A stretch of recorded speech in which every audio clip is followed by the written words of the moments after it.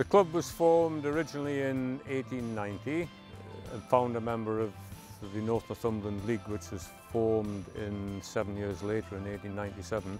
We've been here 5 years now.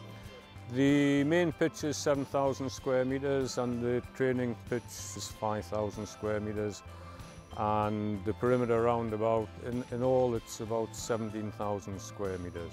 We were looking specifically for a rotary mower and obviously a small compact tractor to go with it.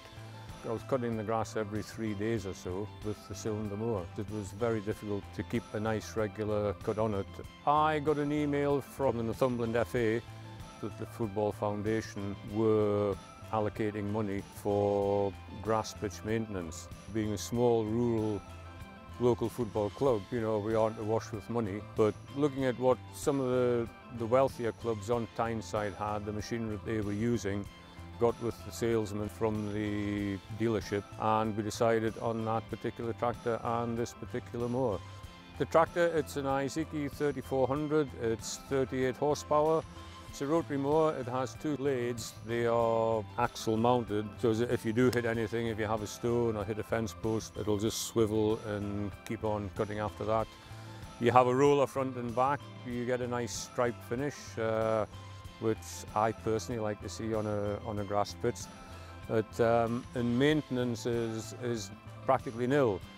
On the cylinder mower there was quite complicated hydraulics. You had to make sure they were all in good order. The setting up the cutting height was quite complicated, and so obviously the major, it's a PTO shaft drive, so there's no hydraulics.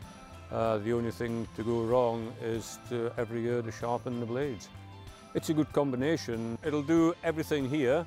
The adjustable height, it's literally a 5-minute job. It is a very versatile little piece of kit.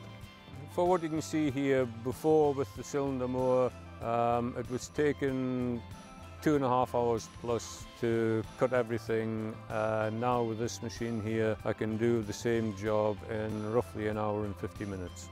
So it is a huge saving in time. And also with the cylinder mower, I was having to do it every 3rd day or so in summertime, because if it got away too long, the cylinder mower wouldn't cut it. So with this, I can cut it once a week.